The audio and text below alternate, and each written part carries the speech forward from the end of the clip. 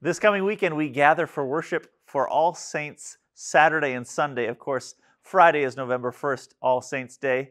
But we gather so that we can hear Christ's word, which to Lazarus was, "Lazarus, get up, rise up from the tomb."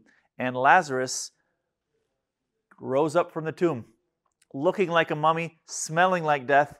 He heard God's word, and he rose up. Well, now Christ has this word for you as well. And here we are gathered as the bazaar is getting ready to go this week. We're in the Welcome Center with all the quilts. And I have one quilt here as a reminder that during the funeral service, we sometimes use a funeral pall that goes over the casket. And it reminds us of the baptismal gown. Here is Christ's word that goes out when you're living, when you're baptized, and when you die. Christ says, "Rise up, come up from the tomb." This is his word for you. All of you sinners, he says, you are forgiven, and I will raise you from the dead.